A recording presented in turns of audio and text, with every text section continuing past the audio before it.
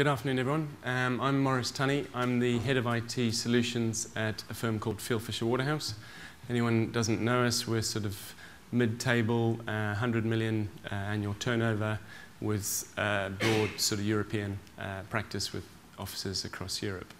I'm talking to you today about business process automation. Okay, so what is business process automation? It's different things to different people. There's a number of definitions there. My definition is probably the favorite, is the second one down.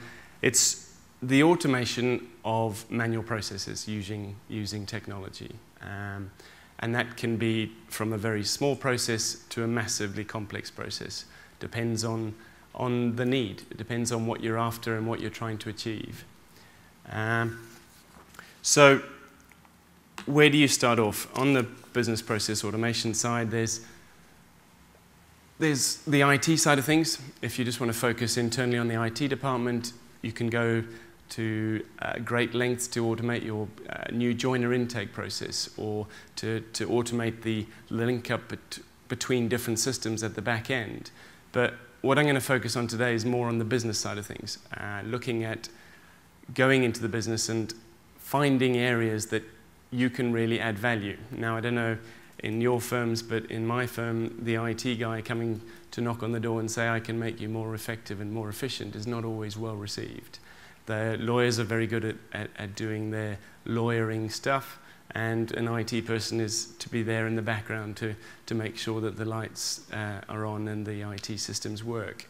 So it's very difficult in my role, to add value, to get in front of the right people and to persuade them that what we're trying to do is to make them more efficient. So my advice is to choose your champions wisely. First of all, find out a friendly, more technologically advanced or friendly partner or department, and work with them. Go to them and find out, look, we wanted to assist here. How can we help? How can we come and look at what you're doing and make it better? So I'm really lucky, I've got a very good business analyst in my team, and I approached the department and said, look, we've got this resource. He'll come and sit with you for 3 weeks and look at what you're doing and map out the processes that you're carrying out, and then identify where the pain points are. And what you've got to realize is there's not always going to be a technological solution that's going to make things better. One of the examples that he found in a department we worked with is there's two people that work a lot together and yet sit on different sides of the floor. So literally the suggestion was, look, why don't you put him and her next to each other, and that's saved 15 minutes a day, which doesn't sound a huge amount, but you factor that out over a week or a month or a year, that's a huge amount of time that's been saved. So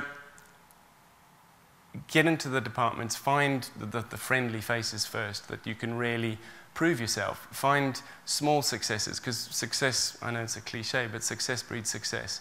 If you can go into a department and demonstrably prove that a technological solution is going to make things better, you can then go to the next department or the next partner and say, look, this is what we've done in this department, and it's really reaped benefits. Can we come and do the same thing with you? And more often than not, that's going to get a more friendly response. So the benefits sort of speak for themselves, really. You're trying to reduce human errors, with a number of different processes and different departments, they are entering, one department we've worked with are entering the same piece of information in 3 different systems. So putting in a simple process, literally filling that information into one form, and then that automates and populates those different processes, has saved a lot of time and effort. And I suppose at the end of the day, what you're trying to do is reduce cost and increase profit, which is what we're all here for at the end of the day. Before you embark on this, what I would recommend, if you are going to do this properly, is really think about the end game, and think about the delivery mechanism. Because if you're going to be automating a number of small processes or even large processes, there's always going to be a place where you're going to launch or the users need to go to start these processes. So really think about whether it's going to be from your intranet or from a portal of some description or even from Outlook. But it's got to be you've got to standardize. It's got to be one place and the same look and feel and well branded so that people know they're going to a certain spot on the intranet or in Outlook. They're going there for a reason and they know why they're going there. And it's important so that people understand why they're doing it. And on the change management side, with any projects of this nature, change management is crucial. So make sure that the people involved understand why you're doing it and what the end goal is and how you're going to get there. You can get really complicated. We don't. These are a number of the process improvement tools out there. Six Sigma is very popular, not necessarily in legal, more in other businesses. For us, a lot of it was around workshops and just common sense, really. Just getting the right people's opinions and making sure that they're feeling involved and their opinions matter and what you're going to be producing is something that they've had some involvement with, so they're going to associate it with it going forward. So how have we gone about what we're doing? In my case, it's a case of if at first you don't succeed, try and try again. 3 years ago, I put a very complicated business case to the partnership to invest in a tool to do this, and it fell flat. They didn't get it. They had a lot going on at the time, but I probably chose wrongly with regards to the first project. I chose to automate the paying of disbursements, which I had very detailed statistics on how much that was going to save them on time and on cost. But I think the problem, the fault I made was that the partners on the exec committee that were looking at the proposal weren't really affected by disbursements. That was handled by someone else. The secretaries dealt with it, and as far as they were concerned, it didn't really have an impact on them. And it fell flat. So fortunately, we haven't been twiddling our thumbs ever since. We've worked on other projects, but along came outcomes-focused regulation, and I saw the opportunity to reinvigorate the business process automation project, and I needed a vehicle to do that. And one of the things that we felt we needed to relook at was our conflict checking process. We felt that it worked fine, but with the outcomes-focused regulation, we felt it might not be as future-proof as we'd like. So I carried out some analysis on the existing forms. Now, we've currently got one form for the client process and one form for the matter inception process. Let me just have some water before I totally lose my voice, sorry. So we reviewed both processes. They hadn't been looked at in about 6 or 7 years, and looked at whether or not they were still fit for purpose, whether or not that the technology that we were using currently was future-proof. And we quickly found that it wasn't. Both of them were coming very close to end of life. Both of them were capturing information that no one was looking at, and both of them were missing various extremely important pieces of information that various different elements of the business had been screaming out for years. So I then took that analysis back to the board and just said, look, we need to change the process. Let's do it with one single process, and bearing in mind the risk elements that we now need to improve and enhance. Let's do that. So I got the approval to go ahead. This is where the Winscribe link-up is. We went to market and looked at a variety of different tools. We'd already invested in another product, which, funny enough, is another of the sponsors today, in Intap's Integration Builder tool, which allows us to integrate our back-end systems. And so we felt that what Winscribe brought to the table was they were very strong on the front-end side of things, and we already had the back-end side of things covered. So it was a good link-up. We're on time and on budget, but it's not live yet. And we're still about 95% of the way there with the development, but so far everything's going really well. So how did we get to where we are now with the development? We went back into the business and carried out workshops with the key teams and worked through how they're doing it now and what the problem was and what was missing. And then we documented that, and we used a wireframing tool called Balsamic. I don't know if anyone's come across it. It's very cheap. I think it was about $20.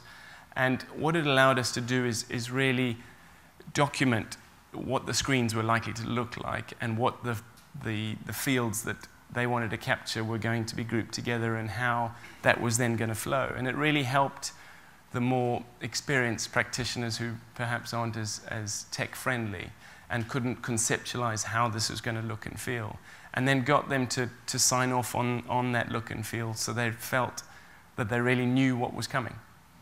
And that's worked really well. Again, we haven't had it signed off at the final stage yet, so hopefully we're going to deliver what they're after.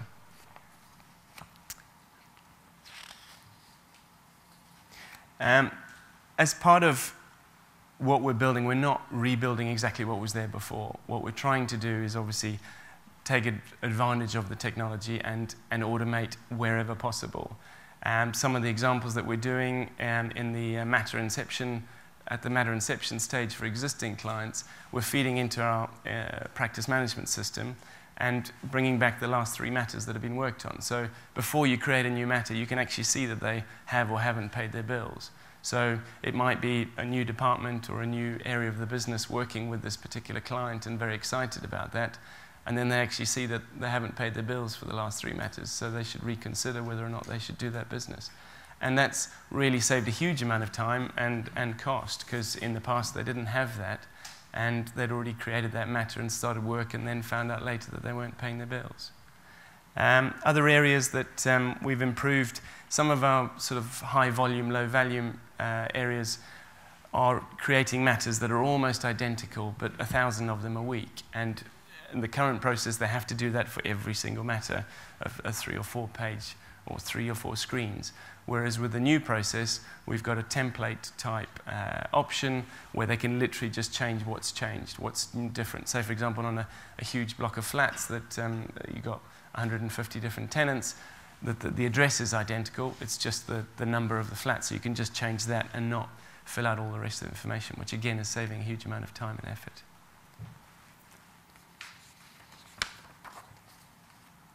The other area was being a European law firm is different offices operate in different ways. And what we're trying to do with this form is bring consistency, particularly on the risk management side of things, where currently the conflict checking for the different offices is actually carried out in London, which is not always the most effective. So by putting this form in place and making sure that we've got all the different jurisdictional regulations in place, the onus is on the different offices, and they are the ones that are carrying this process out. And we're getting so much better buy-in. Again, we haven't gone live yet, but they're certainly saying the right things and can see the advantages of having a consistent approach. How are we doing for time?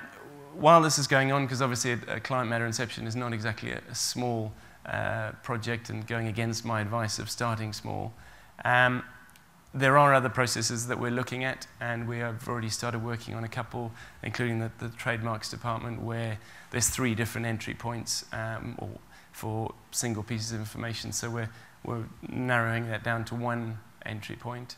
And processes going forward, on the IT side, we're looking at the new joiners and leavers processes, because we've got 3 different systems or 3 different departments involved at the moment, which is unnecessary. Why not let HR do the creation once and let everyone else just automatically feed into the different systems? Case management is something that we're looking at. We have a tool in place that is used by a couple of different departments, so we're analysing whether or not that's being used effectively and whether or not the BPM tool can replace that. Matter management is something that no one really can get right, particularly on the matter closure side of things, something that is always the last thing on people's lists. So we're trying to look at ways of trying to automate that and making it as easy as possible. And my initial project on the disbursement side is something that hopefully will be back on the agenda soon, because there are definitely some savings to be made there. So on the lessons learnt, we put together, I think, a 140-page specification that was as part of the tender.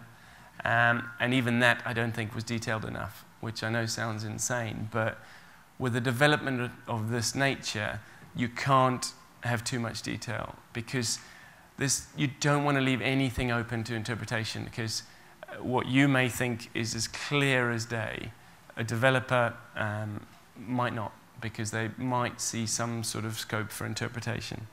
And on the going right down to the detail level on the fields themselves, you really need to specify everything and we had a rather large spreadsheet showing every single field and the different characteristics or attributes of each field, whether it was mandatory, whether it needed to be captured at the same time as another field, and so on and so forth. I found that the balsamic tool, don't have any shares in the tool, I assure you, but it was really useful. And we're still using it for all of our other specifications.